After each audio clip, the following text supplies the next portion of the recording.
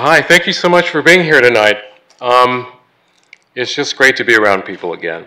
And as a designer and someone who's sort of dedicated his life to the idea of gathering, it's just wonderful to be here tonight. It's great to see family, friends, peers, and a lot of professionals I've worked with over the years. And it's also great to be back in Dallas. It's great to be back in Dallas working as an architect, doing designs, and trying to take our little sites and catalyze something maybe that could be larger. My first job, my first true job coming out of architecture school at UT was was for an office here in Dallas, and so it's nice, and we have staff here, and we hope to have an office here soon. Just a little synopsis of sort of the background. People ask a lot of times when you're in Texas, where are you from? And I was born in Taiwan, moved here at the age of 3, grew up in Pasadena, Texas, stayed away from Gillies, but but enjoyed that. University of Texas, working in the Netherlands. And then I worked for 10 years under Dick Clark, a well-known architect in Austin, Texas, who was from a Dallas family and did his graduate work at the GSD, and I learned a lot from Dick. Um, our office is in all 3 of the major Texas cities right now: Dallas, Austin, and Houston, which these slides clearly communicate. It's Casual Friday in Austin in that middle slide. And I know Neiman Marcus is what everyone knows Dallas for. But we enjoy the tropes of the state. And we feel like the richness that Texas offers, that I've gotten to experience, is really something that informs everything that we do. Our firm truly believes that the sort of full richness that design and architecture can bring to sort of people's lives really has to be fed by really looking at our lives and our context fully in the face and embracing and bringing all of those things to bear in our practices.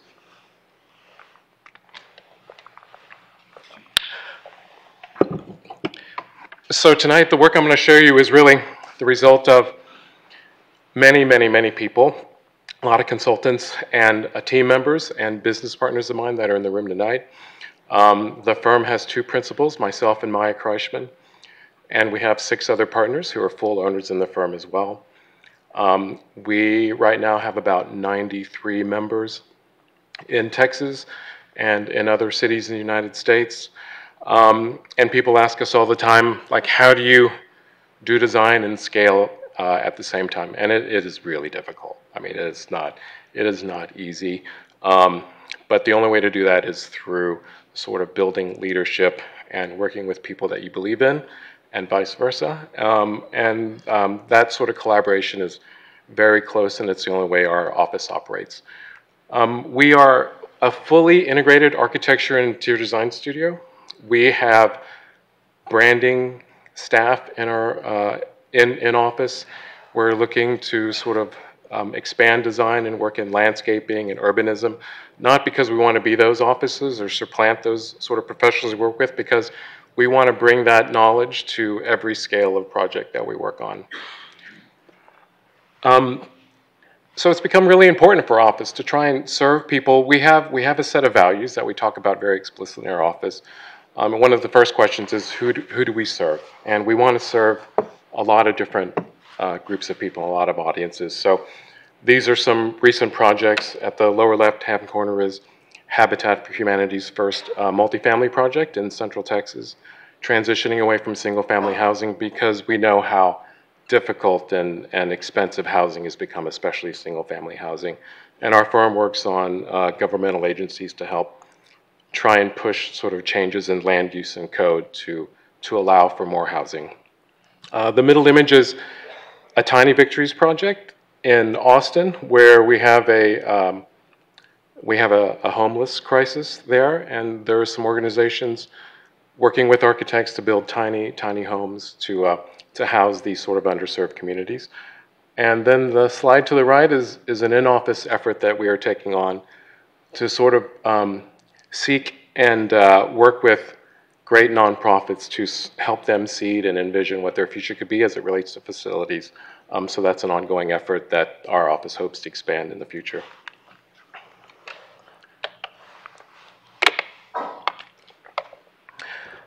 The first project I wanted to talk about is the terminal at Katy Trail, because it truly starts to encapsulate cohesively what the office is about: an integrated architecture and interior design approach, and one that talks about very private space, but also tries to investigate what a public realm can look like in a commercial development, which, because of the building's location, it had to do.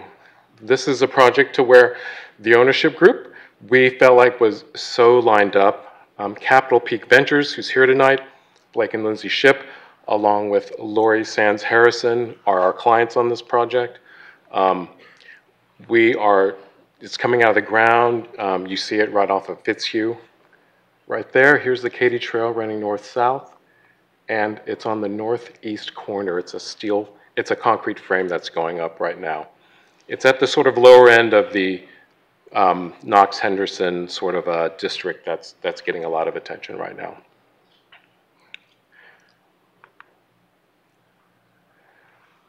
So the ownership and the team were really incredibly enthusiastic about this site.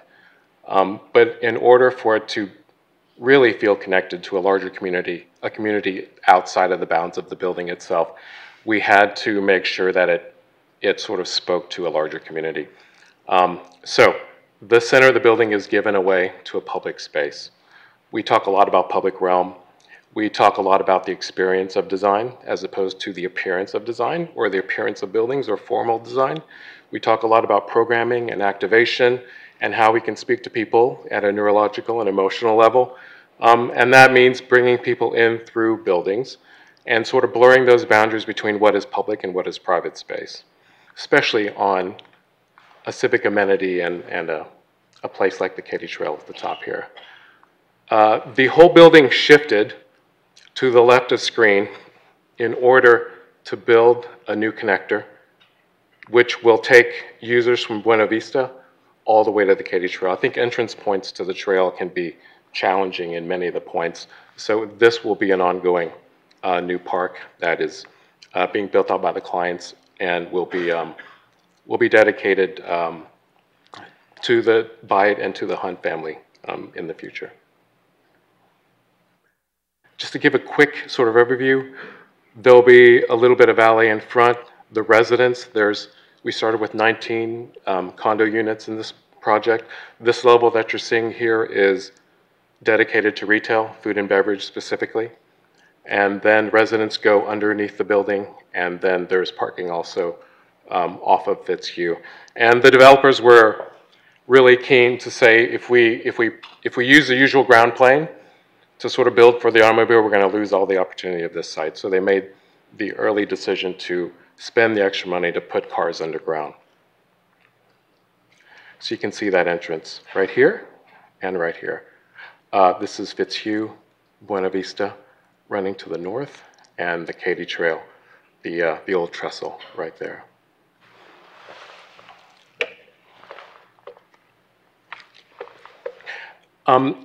The clients were really inspired by their travels, in particular the sort of historic masonry buildings that they saw in old train stations in sort of a pre-vehicular cities.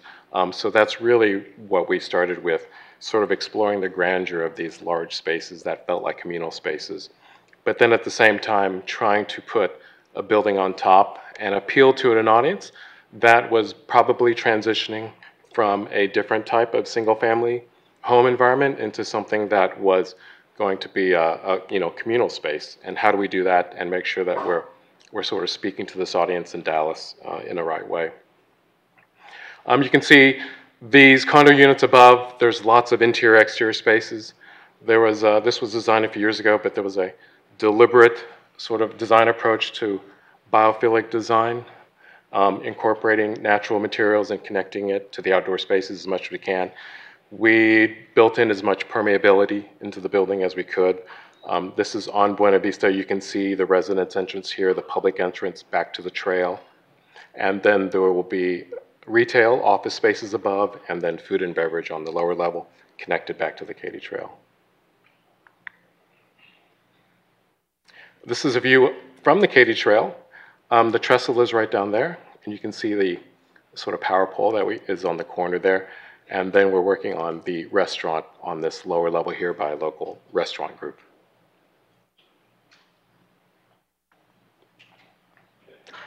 This is on Buena Vista, and this is a bicycle path connecting straight to the trail and the pocket park here that will be built out by the Hunt family soon. Parking extends underneath this entire sort of plane underneath the project. And a view of the park. We wanted to really test the scale of this building. This is a substantially sized building for the area. It's about 100,000 square feet. A lot of the questions we're asking ourselves, like when a building gets to be 100,000 square feet, how can we ensure that it feels small, cozy, and it has like an individualized point of view? So, you know, the material selection, the sort of detailing, and the massing even really played into those ideas.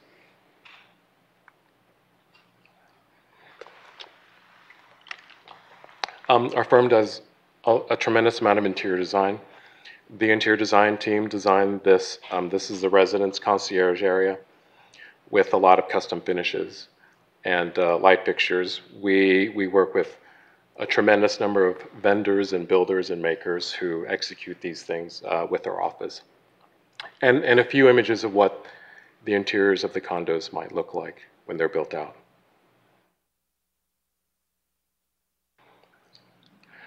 We are currently working on the top level unit, which will be completely custom.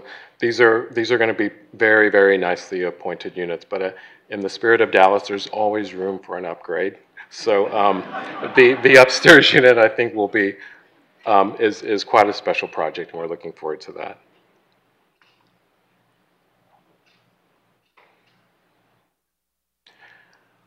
A lot of effort was we were trying to sort of question what condo living might look like. We felt like our inspiration points were really from single family traditional homes in material and scale and in execution.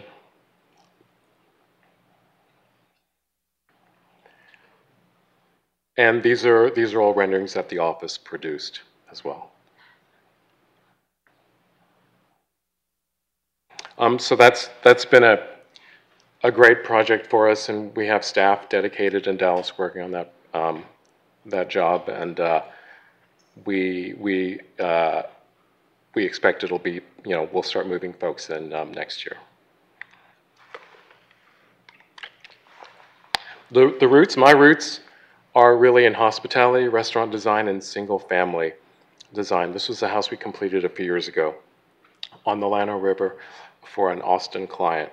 The story of their family was really they had 3 girls, and they camped out on this site on the Llano River in tents and in sleeping bags looking at the stars, and they wanted to ensure that even though their family was growing and they were more mature and had the ability to build something permanent for their family, they didn't want to lose that sense of attachment to the site and the ability to be in the house itself and still feel like they're immersed in the stars.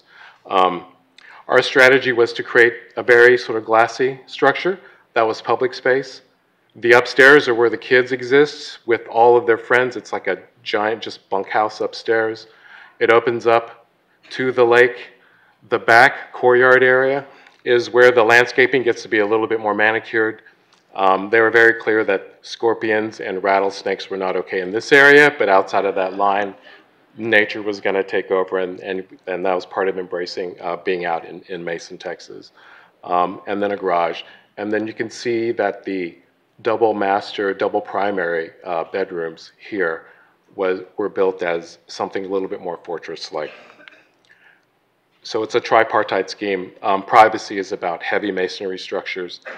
the glassy structure is the common space. We built objects inside of it that were for the kids and the family to sort of exist inside of it.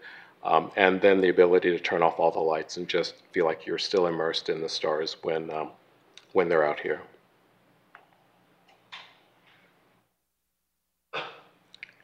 You can see the Llano just right there.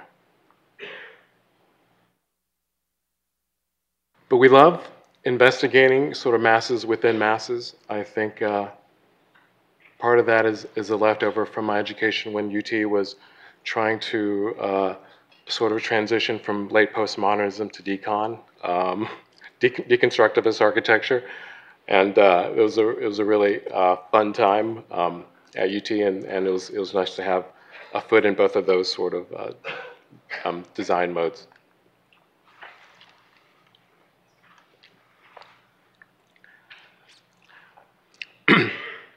This was an engineered wood building that and simple concrete frame meant to really have low levels of maintenance, easy connections to outdoor spaces, and then the spirit of the finishes were to sort of leave them as unprocessed as we could. So the cabinets were just blued steel with white oak behind it, concrete floors, soapstone countertops, just with a wax finish on it.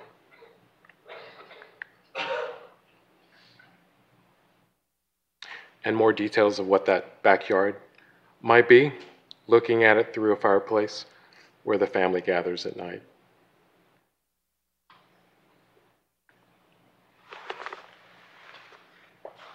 The next house is a house we completed about 1.5 years ago in Austin. And this was a house where we moved a few trees to allow the house to exist. In Austin, trees are, anything over 19 inches is very, very hard to touch, to take down. So if you want to keep those trees and build your house, you have to hire a tree moving company and take them and plant them elsewhere on your site. So that's where we had the ability to tuck these trees very, very close to the building.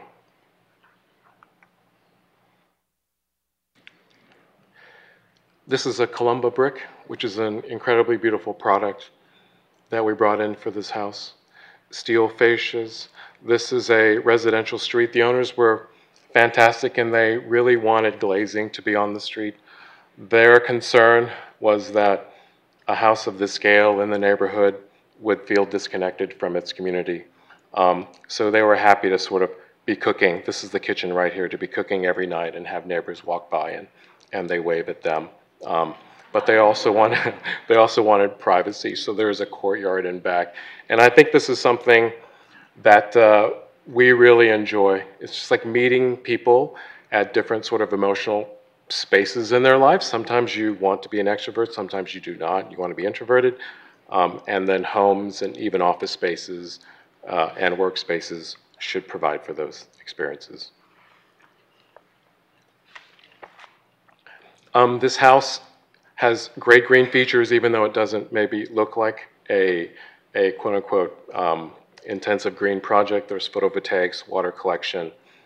We use VRF systems, which we do quite a bit on all of our jobs, so we can zone spaces off. Homes of this size, they're not occupied fully all the time, so how can the systems really respond to that? And then managing glazing in areas while not minimizing it, just making sure that the solar models are informing how we're using energy on all our jobs. And there's a detail later that we'll show you that I believe shows this staircase.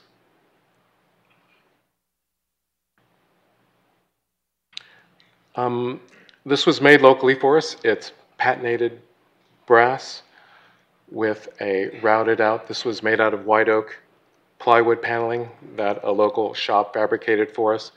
This job was not a low budget job, but it, by no stretch of the imagination, was it an unlimited budget job. So we had to like find detail and texture where we could. And we talk a lot about detail, texture, materiality in these projects. So you see that sort of pattern making repeated in different areas of the home. The scales get a little bit larger from here. This is Uchi that we did quite a few years ago. It was one of the first major projects we we did in Dallas. Uchi and that restaurant group, they were essentially my first client about 18 years ago. We've worked with them continually throughout this time. They've been wonderful. They're essentially friends of the office, and we've been very fortunate to sort of keep them, and they've helped really us grow and learn over the course of the firm. So this is Texas cypress that we put on the face of the building with an oil finish. And just to give you an idea, here's maple and the building we're talking about here. This is the building that was there that we had to keep because if we tore it down, the entitlements would disappear and this restaurant couldn't happen. So this building is actually underneath the building that I'm showing you right now. We stripped the brick off. Not everywhere. There's actually some of the bricks still left in the building. We had to keep the slab, the floor, the roof structure. We had to keep the foundation, and we had to respect many of the building lines that were already in place here. It was a bank, from what I remember, with the drive-through in the back. And it was transformed to this. And this was a huge thing for an Austin restaurant group to come to Dallas. Was an incredible thing for this group and for us as well. So they really believed in investing in this project because they're Texans and they're locals. And we try to bring a rich material palette. This is actually roofing shingle that we put on the face of the building. We used another Columba brick project and then a steel sort of screen project upstairs.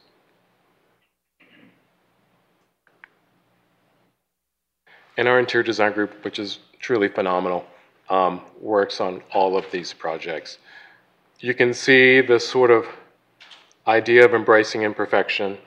This is all walnut that was essentially, this is throwaway from a mill. It's material that was sort of thought to be unusable.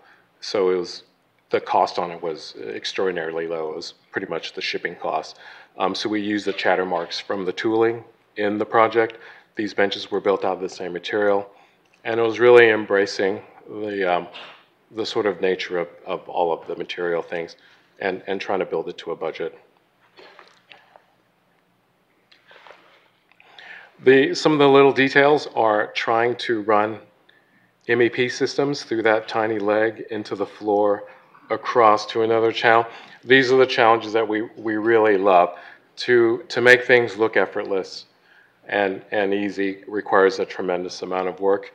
And hospitality is one industry that they're built around that theory, to make an extraordinary experience look effortless. And our offices, we believe that the experience is the thing that sticks with you. Those are the powerful moments. These are the memories that you take, these moments of gathering, and this is what the firm strives to do.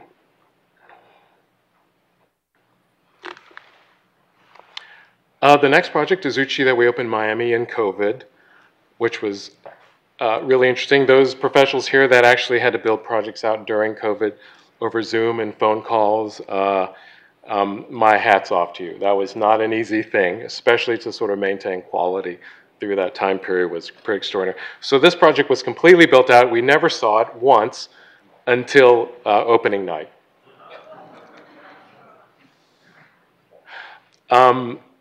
This was designed by David Tucker in my office. He was really investigating, wrapping, how to make heavy materials look light. The traditions of Japanese gift giving, which have to do with like the sort of artistic way you wrap packages and give a gift to someone. And then we worked with a lighting fabricator designer who made all the fixtures in the space. And a view of the outside of that space.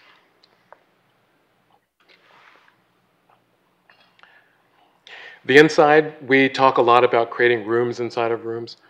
What's the sort of hierarchy? What's the procession, choreography of scale and experiences, of softness and touch points, so that every experience is thought of. We try to put ourselves in every chair in a restaurant to make sure that it feels right. This slide is a little overblown.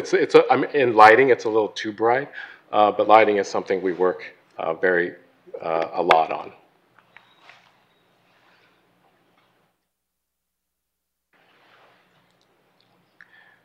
and detail shots.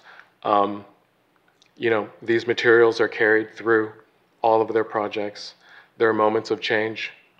And this is something, even though we have a lot of repeat clients, they always ask us to contextualize new projects for them, that they want to have points of difference, that it's like you want it to go here and know that it's a familiar place, but have a new experience at the same time.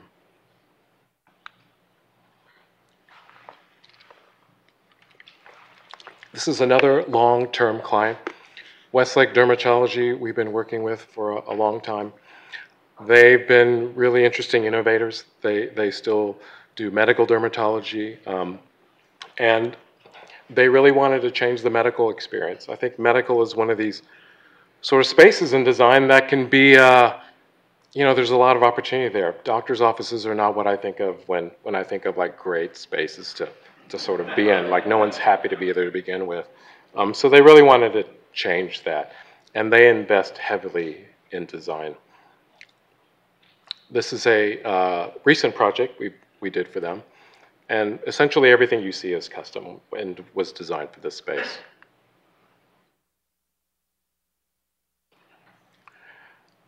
And we're also rebranding their logo and their collateral for this client as well. They've come to trust us a lot, and we really enjoy working with them on all the jobs, and now we're diving into how we can create a new brand for them.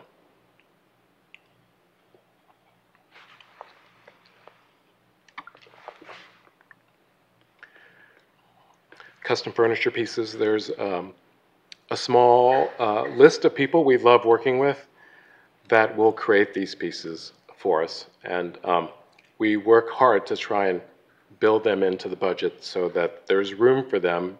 These are the things that typically get cut out in projects, and we want to make sure they stay in because they're the things that are some of the most unique moments in the projects.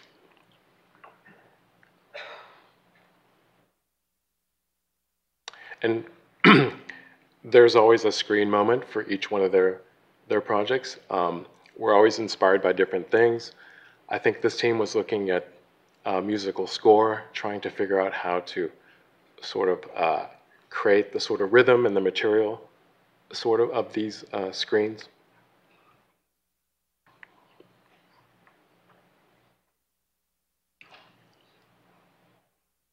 And just a deep investigation of materials, textures, whether it's perforated, sort of veined marble, upholstery, brass, white oak, terrazzo.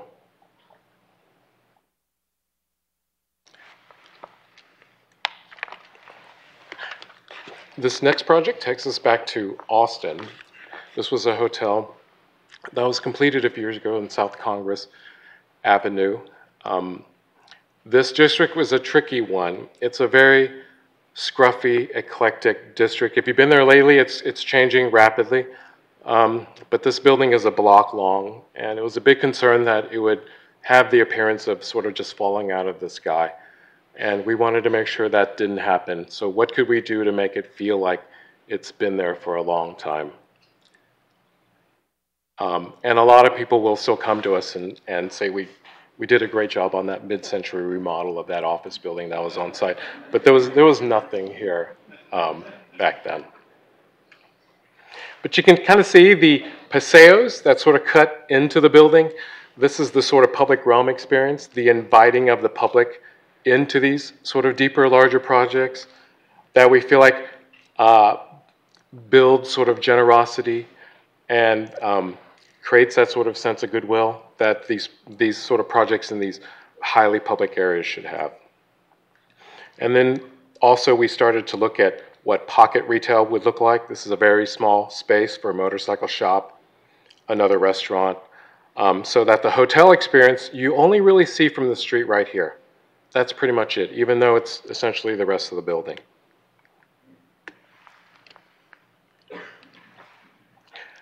Dehanis was very nice. We worked with them to make a custom mold for this terracotta screen block.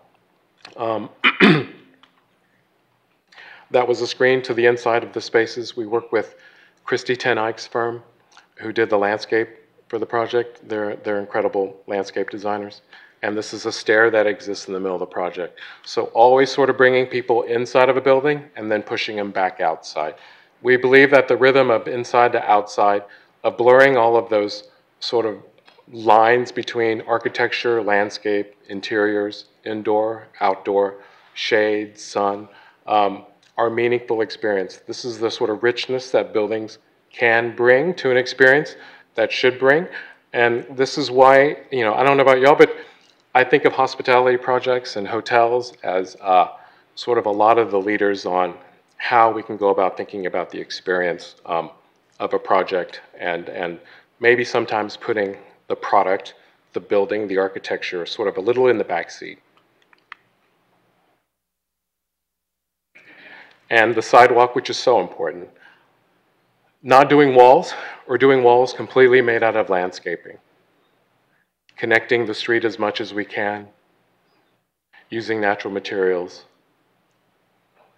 Having some tonal shifts, so even though it's white, this is a glazed brick, and then we have a white clay masonry above, and then glazed brick down below. And one of these interior courtyards that take you through the sort of a little bit of a maze of retail experiences to a back courtyard that Christie's team screened in with cypress trees. And right behind this tree is a single family neighborhood. So trying to be good neighbors so that they didn't have a building just 5 feet off of their fence, but instead we're looking into a greenscape.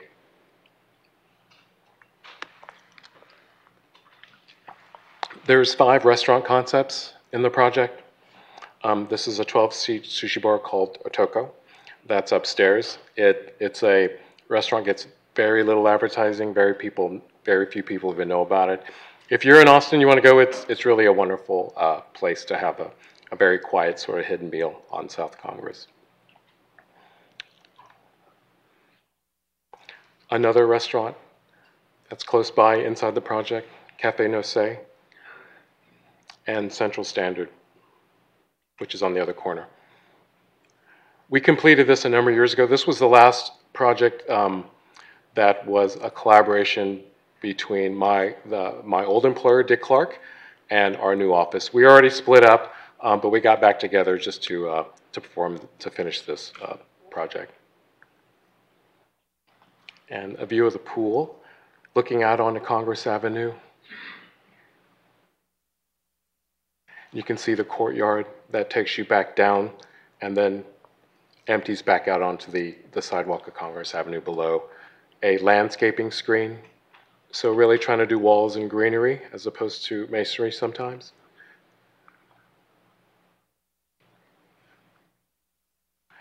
More Trinity wall systems up here, which we love.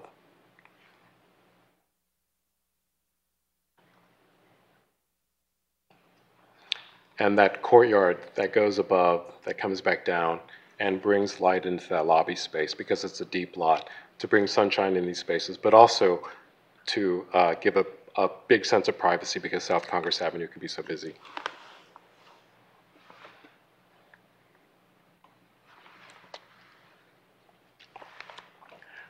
Springdale General is a 165,000 square foot development in deep East Austin. And the developer, who's a friend of the office, saw that the creative community was being gentrified out of Austin, bought this piece of property, and set a goal for a lease rate of $1,750 a square foot annual plus triple net, which is, for Austin, it's very, very low. But this is the price point that these users could afford. So we really worked backwards from a pro forma. It was a very interesting process. They were completely open book with us. And at the end of the day, if it didn't hit $1,750, we knew the project couldn't be a success because the audience that this was designed for couldn't afford to be here.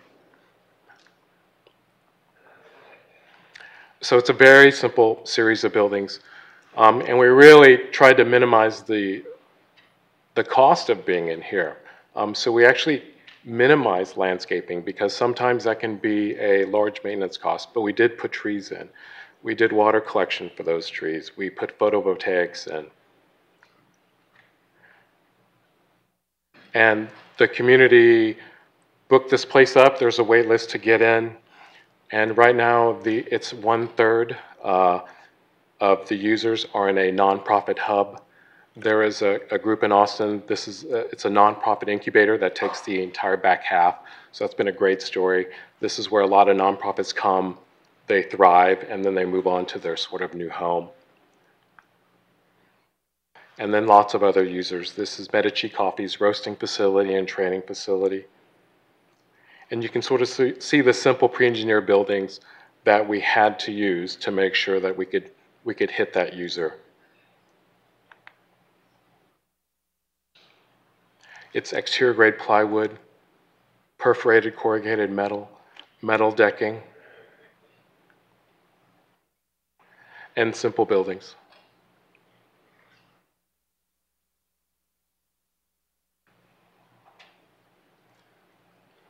And on any working day, the garage doors open, and you'll see the makers and the nonprofit organizations all sort of working in this complex.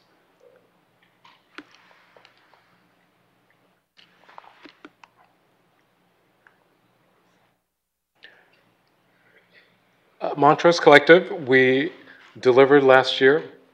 It's at the corner of essentially Montrose and Westheimer in Houston, which is an incredible neighborhood with a storied past. And this is another project that we were investigating mixed-use developments of a certain scale. This is over 200,000 square feet in areas that maybe have not had buildings of this scale before. This was a very high-risk development for our client.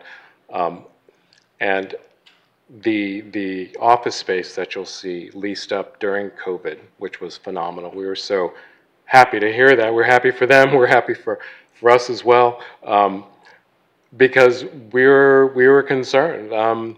You know, when people are talking about not going back to the office, there are still users out there trying to anticipate what the future might look like. And what we're being told is they want to be in walkable neighborhoods. They want a true urban connected experience, not only for themselves, the executives who make these decisions, but for the people who work in these offices. So there is a rush to, what we've been told is a rush to quality and connection. So this is the job, and this is what we've been working on a lot, and it's what you saw in the Katy project as well, where the ground floor level is highly amenitized for retail, for F&B. There's public spaces that cut through this building because it can be quite large and hard to walk around. This is Uchi Houston that we did many, many years ago, and that's that small building on that first slide right there, and this is a much larger building here. And you can see that sort of Paseo passageway through the building. A music booking company took the entire office space, and the retail spaces are finishing out right now, and they're starting to open up.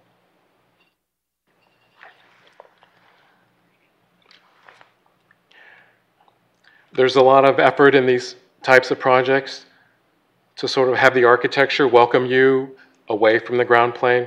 So stairs that are more exploratory, more event sort of driven, that feel like they invite discovery and exploration and curiosity, so that the second floor level space could be personal services and personal uses, and they didn't have to do offices this low into the building.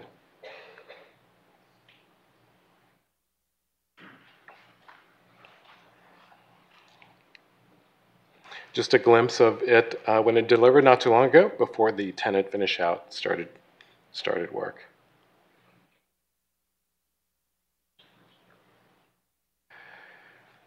And us sort of questioning the glass box office building that we know is highly commoditized in cities like Houston. But how can we hit those metric points that brokers provide us and say, you have to have this, you have to have that to get a tenant in a space? How do we start tweaking the rules when it comes to buildings like this, spaces like this, neighborhoods like this, to make sure that we can deliver a project that can succeed, but also change expectations in many ways?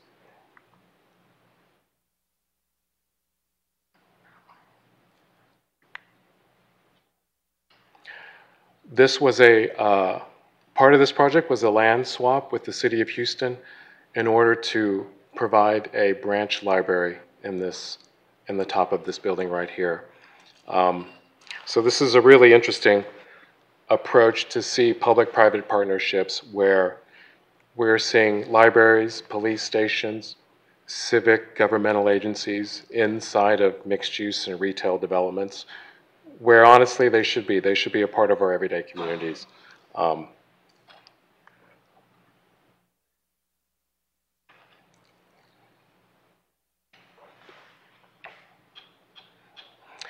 You'll see some of the sort of attitudes of the office, a mix of materials, exposing exterior circulation wherever we can, integrating landscaping as close to the building as we possibly can, using materials that are going to be low cost and low maintenance, and then creating texture and materiality where the streetscape is really close.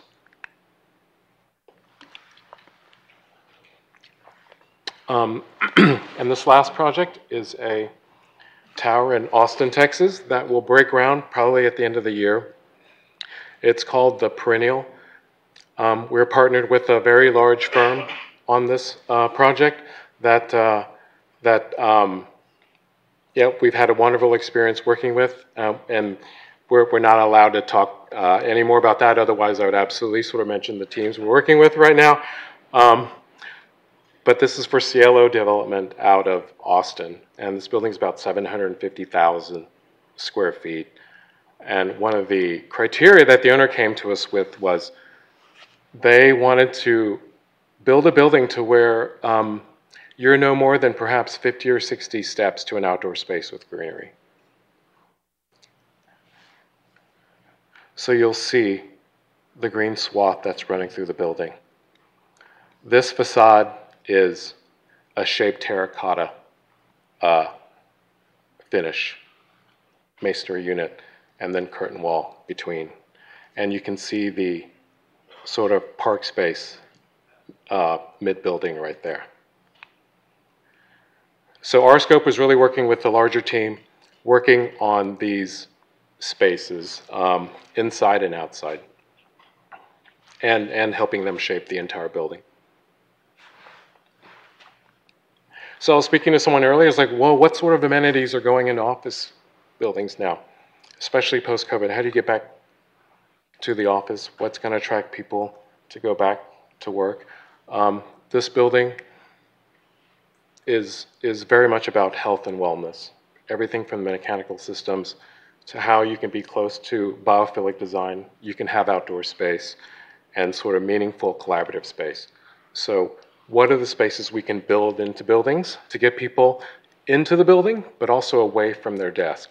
That the building as a whole starts to behave as an instrument and a vehicle for better work and better performance.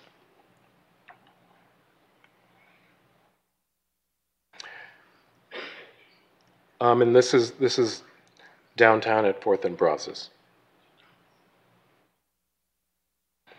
Austin is a crazy place to be right now. I've lived there a long time, and as a long-time Austinite, it's really quite extraordinary what's happening. A lot of positive things, a lot of things that are where Austinites should be cautious about as well. But we do love it when developers want to build buildings that really push innovation. And this is the ground level facade that the office designed. Amenitizing it with public and retail space. And the next slide I'll show you is this space right here, the cut through of the building. Again, like many of the other projects that we've showed you, we're trying to give the heart of the building back to the street, to bring people into the building, to, again, always like break down that Class A lobby to where it's not a glass box with Corbusier chairs in the lobby, but something where people actually want to be.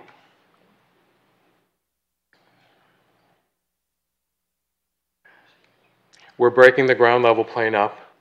We're bringing you into the building. We have lots of level changes. They create opportunities for smaller spaces off of a busy street that provide intimacy collaborative areas, spaces above and below, the sort of three-dimensioning of programming instead of it being horizontal, which is the normal expectation for a tower up like this. And this is that passageway. This is literally 4th Street. You're walking through this to the alley, which will be redeveloped into a active retail space, and then the same owners are developing a hotel on the other side. So it's taking essentially a block and cutting it in half, but not all the way to the top, just at the bottom, much like the Katy Terminal project does.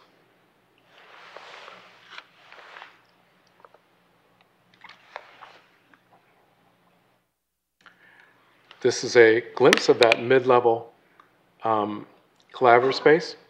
So we're having discussions. We have a matrix of public versus private. This is a space that is public to the users of the building, not public to everybody.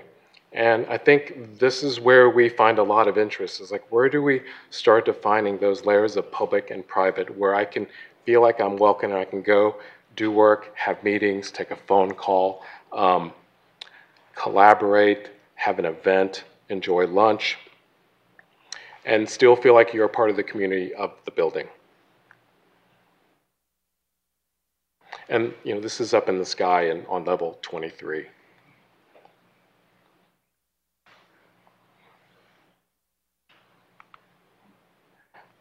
Go back one. And there's all sorts of amenities on the inside. So conference areas, full of technology. Even though this building looks very green and sort of scruffy, and we love that, it's fully laden with technology. People can have meetings and do their work almost anywhere in this building. We're designing pickleball courts inside of this project. There's elaborate gym, health, and wellness facilities, exercise sort of rooms that are sort of at the level that you might see in a faraway resort, as opposed to a typical multifamily sort of project. And then the inclusion of water features and a lot of the sort of biophilic design that helps sort of soften the overall experience of being in a tower downtown. And this is the last slide. I know I'm running out of time here, so these are some ongoing projects we're doing in other cities and inside the state. But it's been a pleasure to be here. Thank you so much. Much appreciated. Thank you.